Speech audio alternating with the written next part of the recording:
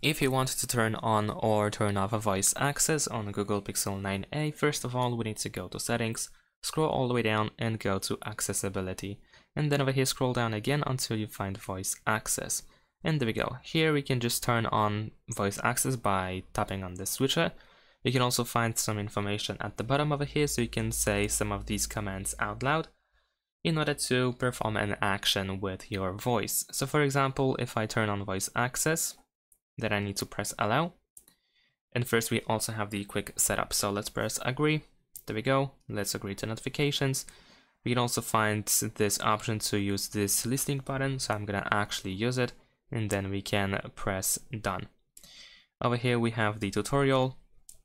So you can read it, and then you can select one of these two options. I'm gonna choose listen for commands whenever my screen is on, which is recommended.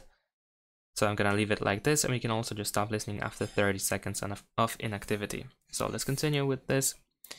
And then we can just learn the basics over here. So we can start by tapping the button. We can say stop listening in order to pause the voice access. And let's press continue. So actually I'm gonna skip by tapping this X, but of course in your case, if you want to fully learn how to use the voice access, just follow and read the instructions. So essentially we can tap on this button in order to start listening, and whatever you say out loud, it can be used as a voice command. So let's say I want to jump back to the home screen. So what I need to do is say this. Go home. There we go. Of course, at the top you can see those commands and that, or whatever we are saying out loud. So essentially, in order to use the command to execute a command, we need to wait for the current one to stop. So right now. And that's about it. So let's say we want to stop your phone from listening. So we need to say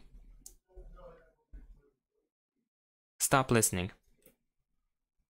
And there we go. So that's about it. Most likely you also can go to notifications. So if you go to notifications, you should be able to find the voice access, so we can tap to pause over here.